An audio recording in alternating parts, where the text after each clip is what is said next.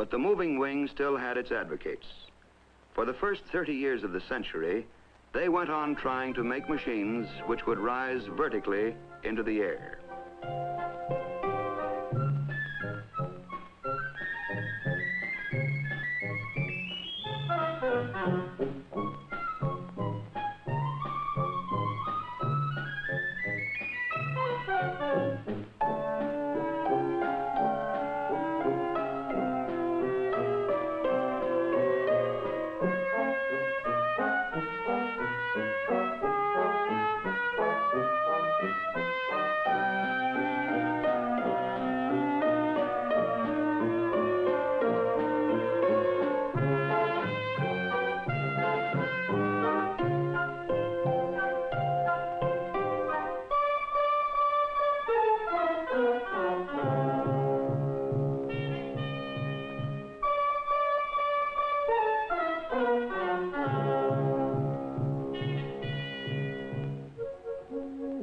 In 1907, Breguet produced the first helicopter to leave the ground with a pilot aboard.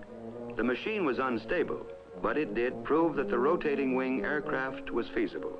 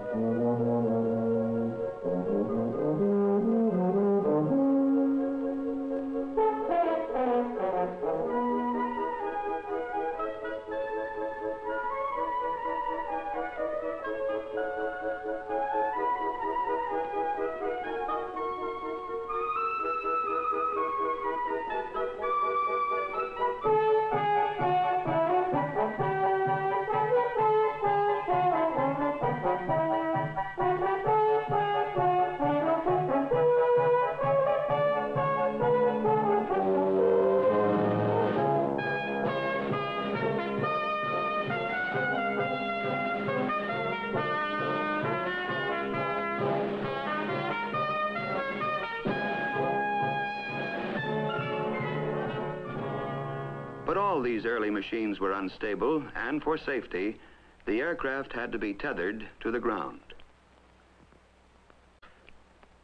Meanwhile, work on helicopters went on. In 1930, Florine showed his machine with a new flapping blade to the public at the Brussels exhibition.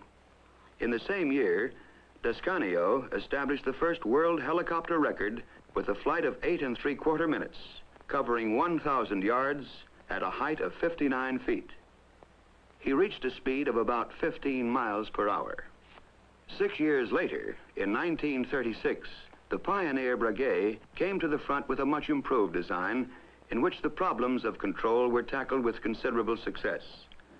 Records were established with this machine. Duration, 63 minutes. Altitude, 515 feet. Distance, 27½ miles at a speed of 62 miles per hour. Breguet used what is today known as cyclic pitch control. This means that the angle at which a rotor blade meets the air is altered as the blade rotates. Jet-driven rotors have also been developed in America. This experimental single-seater, built by the McDonnell Aircraft Corporation, is called Little Henry.